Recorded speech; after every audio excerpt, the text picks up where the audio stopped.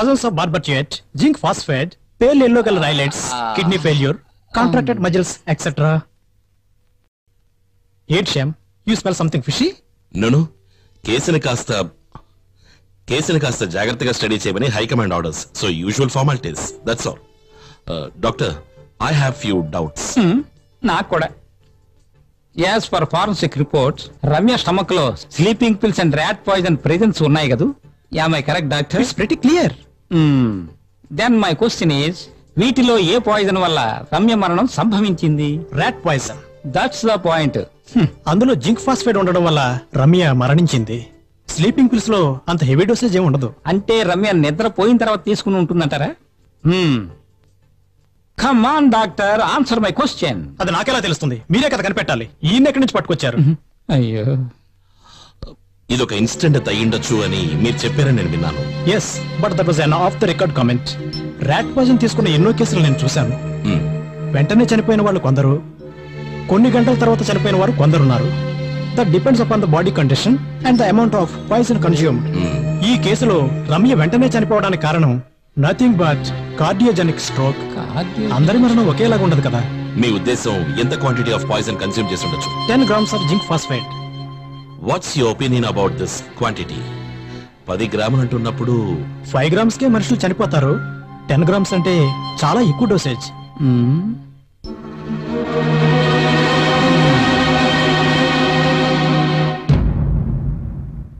ఏమిటి, పై ఆఫీసర్లు మీకు అండగా ఉన్నారన్న ధైర్యంతో మాట్లాడుతున్నారా? అవునులేండి, అయినా మా మాటలు వాళ్ళ నమ్మరన్న విషయం నాకు బాగా తెలుసు. మాలాంటి మామూలు పోలీస్ ఆఫీసర్లతో కలిసి పనిచేయటం చిన్నచూపుగా భావించే మీరు ఈ కేసులో ఎందుకంత ఇంట్రెస్ట్ చూపిస్తున్నారు? నాకు జీతం ఇస్తున్న గవర్నమెంట్ నాకు పని అప్పచెప్పింది, దాన్ని నేను చేస్తున్నాను అంతే. ఓ, కర్తవ్య నిర్వహణ అన్నమాట. అదొక్కటే కారణం, అంతేగాని వ్యక్తిగతంగా ఎటువంటి ఇంట్రెస్ట్ లేదు అంటారు? Not at all. అటువంటిది ఏదైనా ఉండాలి అని మీరు ఆశపడితే దానికి నేనేం చేయలేను. Let's come to the point sir. వాళ్ళు ఎందుకు ఆత్మహత్య చేసుకుంటున్నారు అని ఇతరులు తెలుసుకోవాలన్న కారణం కోసమే కదా లెటర్ రాసి పెట్టేది. అలా రాసి పెట్టేవాళ్ళు సాధారణంగా అది ఈజీగా కంటికి కనిపించే స్థలంలోనే దాన్ని పెడతారు. కానీ ఈ కేసులో అలా జరగలేదే. బాగుంది. ఎన్ని సంవత్సరాల ఎక్స్పీరియన్స్ సర్వీసు నాకుందో మీకు తెలుసా? మీరు చెప్పిన అదే పాయింట్ గురించి నేను ఆలోచించాను. దాని గురించి అఫీషియల్ గా డిస్కస్ చేసి నేను ఒక కంక్లూజన్కి వచ్చాను. మానసిక క్షోభ వల్ల ఆత్మహత్య చేసుకోవాలనే నిర్ణయానికి వచ్చిన రమ్య ఒక లెటర్ రాసి పెట్టింది. ఆ తర్వాత ఏదో కారణం వల్ల ఆత్మహత్య చేసుకోవాలన్న తన నిర్ణయాన్ని మార్చుకుని జీవితాన్ని గడిపుండొచ్చు. ఆ తర్వాత తన కోపం తగ్గి లెటర్ ఎందుకు అని భావించి తీసుకెళ్లి ఎక్కడైనా దాచుండొచ్చు.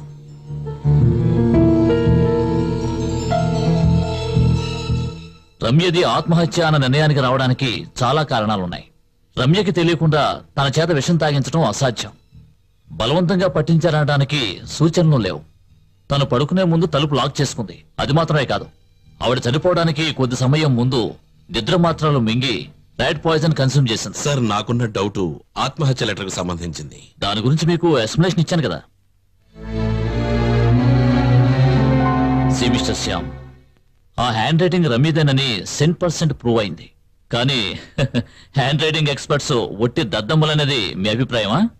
సార్, రాసిన తర్వాత తన నిర్ణయాన్ని మార్చుకుని గనక ఉంటే దాన్ని వెంటనే చింపి పారేసి ఉండాలి కదా. అలా ఎందుకు చేసింది అన్నది మీరు నిర్ణయించుకోండి. That's your headache.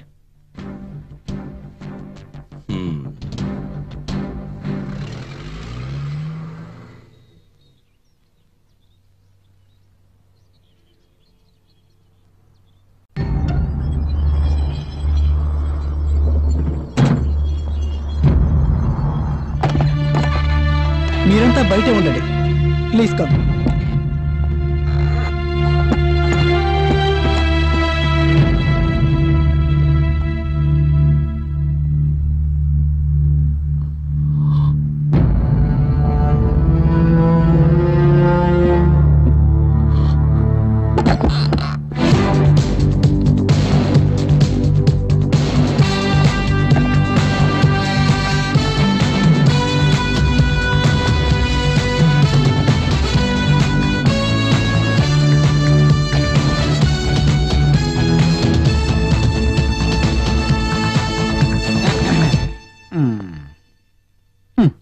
Please.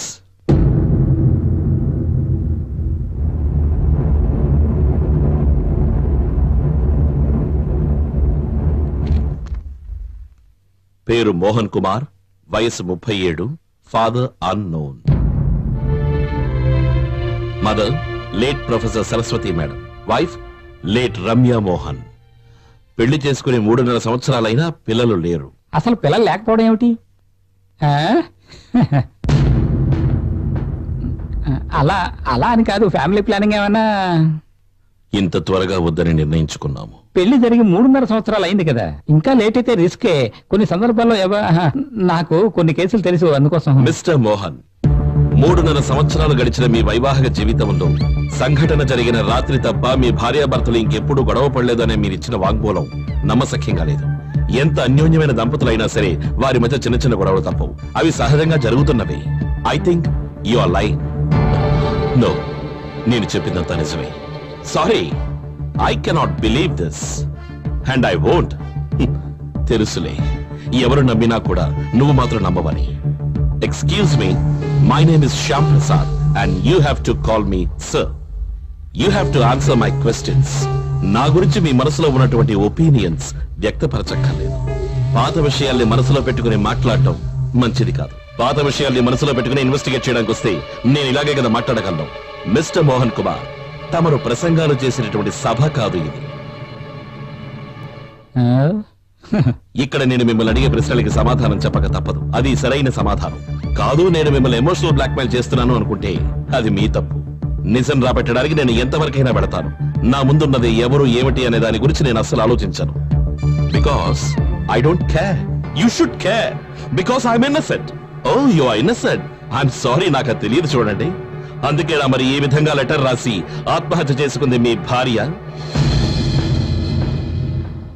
And your story collapses at this juncture.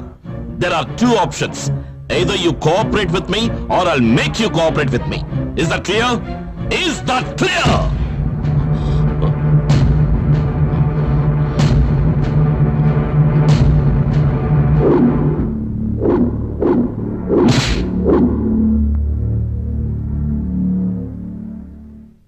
ఆ రోజు మీరు ఎందుకు ఎలక్షన్ కమిటీ ఆఫీస్కి వెళ్ళారు? అప్పుడున్న నా మానసిక పరిస్థితుల్లో నేను మరి ఇంకెక్కడికి వెళ్ళగలను? అదీ కాక జాన్ నన్ను కలవాలని చెప్పాడట. ఆ సమయంలో ఎందుకు వచ్చావని జాన్ మిమ్మల్ని అడగలేదా? నేను వెళ్ళినప్పుడు అక్కడ జాన్ లేడు. మీకు సొంత ఇల్లు స్థలాలు ఉన్నాయి కదా, మీ ఆవిడ ఆస్తి కాకుండా. జనసంచారం లేకపోవడం వల్ల ఆ ఇల్లు నాశనం అయిపోయింది. మా అమ్మ చనిపోయిన తర్వాత నేను పెరిగింది, చదువుకున్నది అంతా అనాథాశ్రమంలో, సెయింట్ జోసెఫ్ ఆర్ఫనేజ్ లో. ఆ ఆశ్రమంలో నన్ను ప్రేమగా ఆదరించింది ఫాదర్ గ్యాబ్రియల్.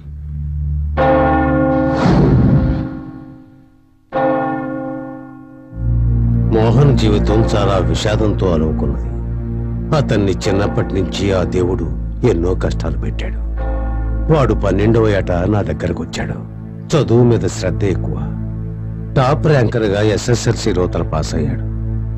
నాకు తెలుసున్న ఓ మంచి స్నేహితులతో చెప్పి ఓ పెద్ద కాలేజీలో జాయిన్ చేశాను. కానీ వాడికో సమస్య వచ్చి పడింది. కారణం ఓ కేసు వల్ల. అది స్పాన్సర్ చేసిన ఆయన కొడుకుని. మోహన్ కాలేజీకి వెళ్ళడం మానేశాడు. అసలు ఏం జరిగింది ఆ గొడవలో? వాడి జీవితంలో జరిగిన ప్రతి సంఘటన వాడి మనస్సుని గాయపరిచాయి. అలాంటి ఎన్నో సందర్భాల్లో వాడిని నేను ఓదారుస్తూ ఉండేవాడిని. విధి వాడి జీవితంతో ఆడుకుంది శ్యామ్. వాడి జీవితంలో మార్పు రావాలని నేను కోరుకున్నాను. అందుకే వాడిని నేను కౌన్సిలింగ్ కి పంపించాను. ఆ తర్వాత వాడి జీవితం మలుపు తిరిగింది. పోస్ట్ గ్రాడ్యుయేషన్ ఫస్ట్ క్లాస్ లో పాస్ అయ్యాడు. ఓ కాలేజీలో విజిటింగ్ లెక్చరర్ గా చేరాడు. ఆ సమయంలో వాడి దృష్టి రాజకీయాల మీదకు మళ్ళింది. వాడి ఆదాయం కూడా తగ్గింది. ఆ తర్వాత మీరు మోహన్ ని ఎప్పుడు కలిశారు? ఈ మధ్య జైల్లో కలిశాను. మోహన్ మీతో ఏం చెప్పాడు? ప్రత్యేకించి ఏం చెప్పలేదు. నా ఆరోగ్యం గురించి అడిగాడు. అతన్ని మీరేమీ అడగలేదా? వాడి కళ్ళల్లో ఎన్నడూ చూడని భయాన్ని చూశాను. ఎందుకని మీరు అతన్ని అడగలేదా? Because of you.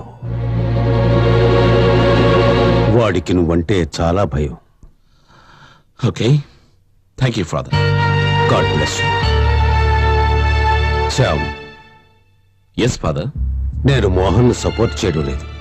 తన మనస్తత్వం గురించి చెప్పాను. తెలుసో తెలియకో మీ నాన్న చేసిన తప్పుకి మీ ఇద్దరూ శిక్ష అనుభవిస్తున్నారు.